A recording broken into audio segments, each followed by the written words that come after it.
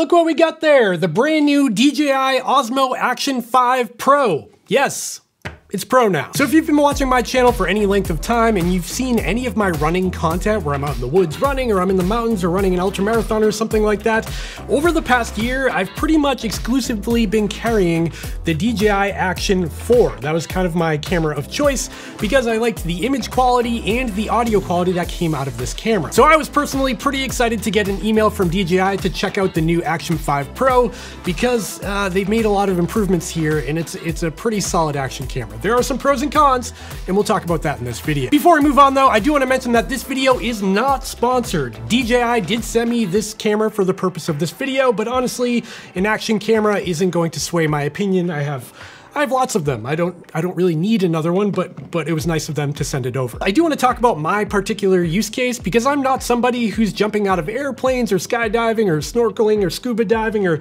doing any of the things that you typically do with an action camera. I really use these cameras mainly for running and hiking and more as an adventure camera, something I just throw in my backpack or my running vest and I don't have to worry about. With that intro out of the way, let's get into the details. And first up, let's talk about the price because the new DJI Action 5 Pro has gotten more expensive than the previous Action 4. Pretty much across the board in all the different combos available, the new Action 5 Pro is about $50 more here in the USA as compared to the previous Action 4. The Action 5 Pro is now $349. So the price is currently identical to the Ace Pro. It's $50 cheaper than the GoPro and $50 more than the Action 4. The pricing topic doesn't end there though, because like I said, there's a lot of combo packages available, and in particular, this is my favorite combo. This is called the Adventure combo, and the cool thing about this is that not only does it come with a selfie stick if you need one, but on top of that, it also comes with 3 batteries. And speaking of accessories, DJI has also released this new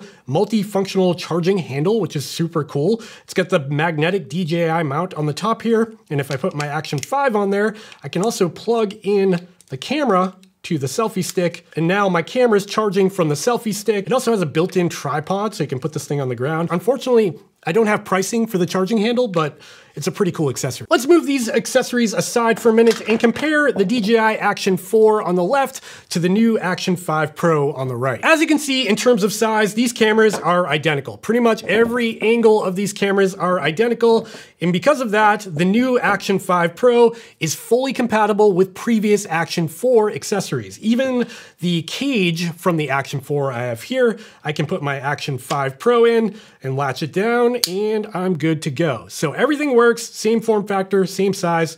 That is nice to see. Another observation between these two cameras that's a little bit different is the lens protector. So on the DJI Action 4 here, you can see they have these ribs on the lens protector to take it off, and that gives you a pretty good grip. On the new Action 5 Pro, it's kind of interesting. So there's this rubber ring cover that gives you some grip to take off the lens, but that actually comes off. And if you take it off, you've got this like interesting angular look on the metal of the ring of the Action 5 Pro on the lens there. Now, if I turn both these cameras on, you're gonna notice another difference between the two, and it's the little status indicator light on the Action 4 is no longer present on the Action 5 Pro. You can see that they're both recording. On the Action 4, you've got this blinking tally light, which is really useful.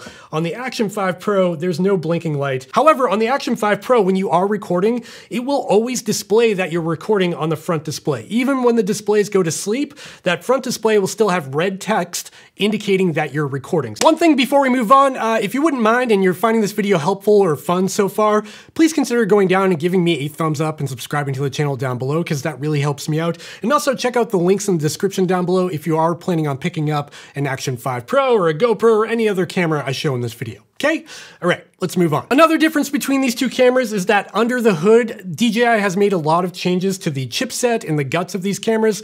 First of all, the DJI Action 5 now has Wi-Fi 6 on board, and that Wi-Fi 6 gives you much faster transfer speeds when you're offloading footage to your phone in the DJI app at up to 80 megabytes per second. Another difference on the DJI Action 5 Pro is that it got a new chipset. So the new chipset inside this camera is improved. It's now in a 4 nanometer infrastructure, which means it's faster, it's more efficient, it's more thermally performing. It's just better all around, and that has unlocked a bunch of new features on this camera, which we'll talk about in this video. And the new chipset of the Action 5 Pro also lends itself to much longer run times when it comes to battery life. The battery claims that they have with the Action 5 Pro are kind of wild.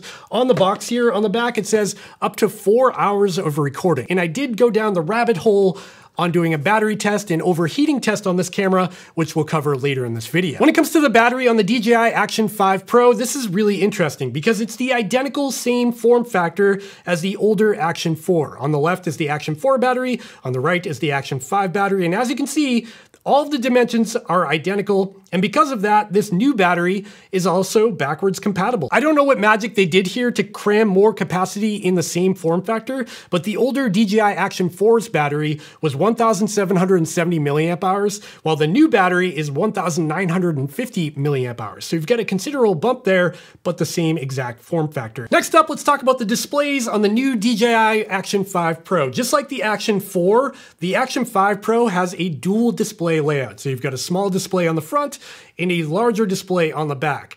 However, this time around, there's been some huge improvements on the Action 5 Pro, because if you look at the display size, the rear display got 16% bigger, it's got thinner bezels, and it's a much bigger display to look at. However, other than the display size, there's also another big upgrade here, and it's hard to see on camera, but they're now using OLED displays in the Action 5 Pro instead of the LCD displays in the Action 4 and basically every other action camera. The DJI Action 5 Pro is the first action camera to feature OLED displays on both the front and rear display. What does that mean in practice? Well, OLED displays are incredibly color accurate. In fact, the ones used here have 100% coverage of the DCI P3 color space. That means it's a really accurate display for color reproduction. But on top of that, OLED displays are much more punchy and contrasty because the pixels can actually turn black. Unlike an LCD display where the pixels can't turn themselves off, they always have that grayish hue to them. On an OLED, they can turn true black. And generally speaking, the OLED display is also just a lot better out in the wild when you're in the sunlight, you're in the shade, and you're trying to look at the back of the camera. You get better viewing angles, it's a little bit brighter and easier to see. It's just better all around compared to an LCD display. Next up, let's talk about internal storage on the DJI Action 5 Pro, because this camera now has internal storage. You don't need to put an SD card in here. You can take it out of the box and just hit record, which is super cool. So as you can see here, this camera has 47.8 gigabytes of free space and internal storage. And that's a weird number. Like, you can't buy an SD card with 47.8 gigabytes, but it's still a pretty sizable amount of storage. And if I go back to the main screen here, you can see that buys me 1 hour and 45 minutes of 10-bit 4K 30 recording. That's a good amount of time for not using an SD card. Next up, let's talk about the new depth and altitude sensor. That's right, this camera is the first action camera ever to have an altitude sensor and a depth sensor. And what that means is when you go on a hike or on top of a mountain, the camera will actually record your altitude during that hike. And the same goes for scuba diving or snorkeling or whatever. This camera is waterproof, obviously, but it's now waterproof to 20 meters, so you can go even deeper than the Action 4. And if you do dive into the settings here, you can see there is a setting for depth and altitude. And if I click on that, you can see there's a diving profile, a hiking and parachuting profile, and unit of measures. So what can you do with that data after you record it? Well, you can actually overlay the data on the video in the DJI app on your phone. Unfortunately, I haven't been hiking or parachuting or diving in the past week. I've had this camera, so I haven't been able to test it out, but I have put this camera in my dive simulation tank, and I did simulate depths of up to 20 meters. It did survive. The DJI Action 5 Pro has another trick up its sleeve when it comes to data overlays though, and it's not anything to do with the camera at all, but more with the app on your phone. Now within the DJI Mimo app on your phone, you can actually import data from your Garmin account. So if you're a Garmin user like me and you have a Phoenix 8 or a Forerunner or something like that, you'll be able to pull your GPS files from your watch into your video file and overlay that data in real time, which is super cool. And Garmin isn't the only source here. You can also pull in files from Apple Health, and you can pull in a standard GPX file or FIT file. And that could be from any platform, from Coros to Polar to Suunto, whatever. And within the DJI Mimo app, you can overlay all kinds of information from your GPS track in the corner of the screen, a little graphic of it, your speed, your distance, your power, all of that is available. It's pretty cool. Next up, let's talk about audio and the built-in microphones on the DJI Action 5 Pro. Now we're out here with the Insta360 Ace Pro, the GoPro Hero 13 Black, and the new DJI Action 5 Pro. This is also a good opportunity to test out the microphones on all three of these cameras, the DJI, the Insta360, and the GoPro. Which one sounds the best? Which one's the clearest? Which one has the most full-bodied sound for my voice?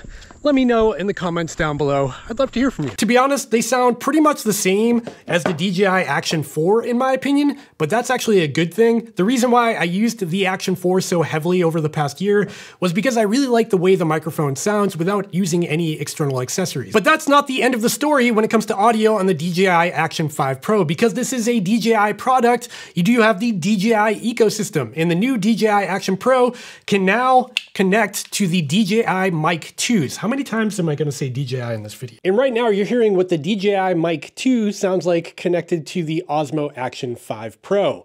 Another benefit to the Osmo Action 5 Pro is that you can actually connect two microphones, two of these DJI Mic 2s to the Action 5 Pro. So you can imagine a situation where you're doing a podcast or something like that. You don't need any additional hardware. These pair wirelessly, and I think they sound pretty good. What do you think? With audio out of the way, let's talk about the imaging sensor in the new DJI Action 5 Pro, because it is the same size as the Action 4 in previous generations. However, it has been upgraded to have improved dynamic range of up to 13.5 stops. Now, unfortunately, I don't have a scientific way to test those claims of 13.5 stops, but I do see a difference on the Action 5 Pro compared to the Action 4 in very demanding scenes. For example, here I'm facing the sun, I've got shadows in the trees, I've got the sun shining through the trees, and as you can see on the Action 5 Pro, you can see deeper into the shadows and you can still see the blue sky behind it. The new Action 5 Pro also unlocks a couple of additional features like 4K 60 with HDR turned on. The new sensor in the Action 5 Pro also gives you the ability to take 40 megapixel stills from your action camera, though I'd probably still use my phone for that, but at least it exists. Another difference when it comes to slow motion on the DJI Action 5 Pro is that you can actually have both displays turned on with slow motion. So if you're shooting 4K 120, you can still see that front display, where on the previous generation Action 4, the front display would be disabled because it couldn't support all of that processing. Next up, let's talk about the new subject tracking mode on the Action 5 Pro. And again, this is enabled by that new chipset and faster processing. So here, if I click on my modes, you can see I've got video, SuperNight, which we'll talk about in a minute, and subject tracking. Now, if I click in on subject tracking and I hold the camera up like this, I'm going to try to give you a preview of what's going on here.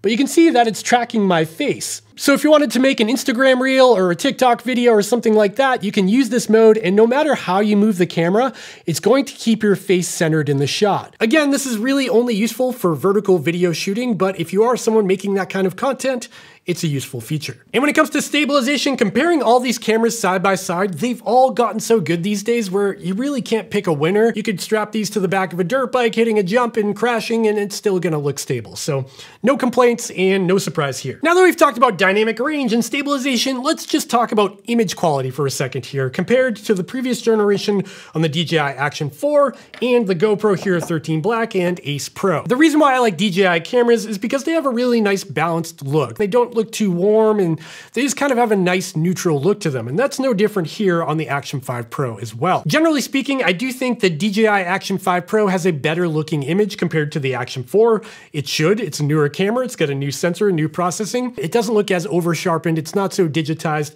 compared to the Action 4. Now, compared to these other cameras with the Insta360 Ace Pro and the GoPro always leans more towards a warmer color compared to these other cameras. That could be a pro or a con depending on your preference. I think it looks pretty good and pretty cinematic. The Insta360 Ace Pro matches up pretty closely to the Action 5 Pro in terms of image quality. They probably are using a very similar sensor, but this kind of goes back to what I said before, where these are all really good in good lighting conditions. To be critical though, I did run into one issue on the DJI Action 5 Pro. It's not really an issue, it's just kind of like a phenomenon. In certain lighting conditions, like if you go from a really bright scene to a dark scene, or if you're holding the camera in front of you and you're heavily backlit, but the front of you is dark, the camera does something funky where it tries to balance out the highlights and shadows, and it sort of makes your face or whatever subject you're filming look kind of plastic. It's almost like the camera is boosting the shadows and bringing down the highlights and trying to make everything even. Keep in mind that weird highlight shadow situation only happens every now and then. It's really in very particular scenarios. For the most part, not something you'll notice. And that brings us to the next topic with the DJI Action 5 Pro, and that's low light performance. When the lights come down, how well does the Action 5 do? Well, surprisingly good. Okay, now we're doing a low light test between the DJI Osmo Action 5 Pro and the Insta360 Ace Pro, which arguably has the best low light performance of any action camera. It's not really all the way, there we go. The quick release was not all the way on. We're in a decently well lit room. As you can see, I have one light source in here. All the lights in this room are off, but I'm gonna go ahead and move out into a darker area, into the hallway here, just to see how dark it can get before these cameras start to look awful. Right now, there is a tiny little crack of light behind me, and if I were filming this on a GoPro, I know this whole scene would be pitch black. Actually, I should probably get a GoPro to compare. Hang on. Okay, so I went and got the GoPro Hero 13 Black, and now I've got all three cameras. We've got the DJI Action 5 Pro, the Insta360 Ace Pro in pure video mode and night mode on the DJI, and the GoPro Hero 13 Black. And as expected, I'm looking at the screens right now, the GoPro appears to be pretty much completely black. I mean, there's a little bit of an outline of my head there. I can kind of see if I backlit myself. But on the DJI and the Ace Pro, I can see me. I can see an image. I can also see a lot of grain and noise. So if I go back into my mode selection here and I swipe over, you're gonna see a new mode for SuperNight. SuperNight mode is basically the same as Insta360's pure video mode, where both these cameras have a dedicated low light mode that optimize the scene for low light capabilities. And I gotta say, the new DJI Action 5 Pro in that new SuperNight mode is really impressive. With low light performance out of the way, let's talk about overheating and battery life. This is where I really went down a rabbit hole. I have done multiple tests with the new DJI Action 5 Pro and compared it against the GoPro Hero 13 Black, the Action 4, and the Insta360 Ace Pro, and I let them run in a variety of situations to see which one would last longer, and I got some surprising results. Like I said before, on the back of the box for the Action 5 Pro, it states that you get up to 4 hours of runtime on a single charge with the battery. My first test I set up in this office, and it was on a very hot day with no air conditioning.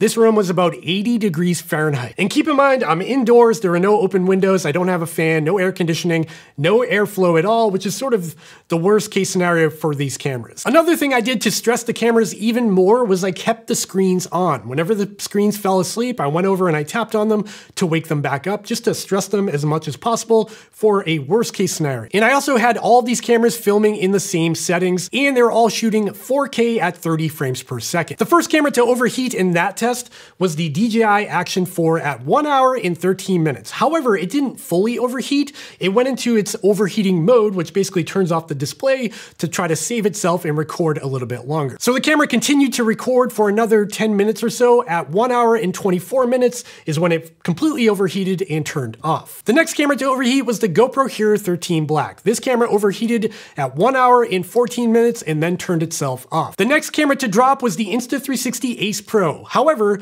this camera did not overheat at all. It just died because the battery died. The Ace Pro lasted an impressive 1 hour and 29 minutes before the battery bit the dust. And finally was the DJI Action 5 Pro. This camera ran through its entire SD card where I had to format it quickly and hit record again, and it did not overheat, and the battery died at 2 hours and 20 minutes. Yeah, I can imagine if I didn't keep the screens on, that the camera probably would have filmed closer to 3 hours. That's really wild. And if I did drop down into like 1080p or 720p even, that might get closer to the claimed 4 hours of battery life. I don't know. I'll have to do more testing. Keep in mind, your mileage may vary when it comes to battery life and overheating claims. Like, it really depends on the situation you're in. If you're out in direct sunlight, it might have been different results. Another thing to keep in mind is that these are completely unrealistic situations. And for the most part, if you're using an action camera, it's going to be on your bike or you're running with it or you're hiking, or there's going to be some air moving around it. And with any air moving around any of these cameras, none of them are going to overheat. And that brings us to the final section of this video where I want to talk final thoughts and conclusions about the new DJI Action 5 Pro. Notable features about this camera are the improved image quality, the better low light capabilities, the new OLED displays, and the same form factor as the previous version, so all of your accessories and batteries are compatible with both cameras. You've also got class-leading battery life and thermal performance in 4K 30p and 120p, which I did not expect, the internal storage, and that really unique depth and altitude sensor. Along with just generally improved image quality, except for that weird plasticky situation I ran into, overall the image performance from this camera is quite good.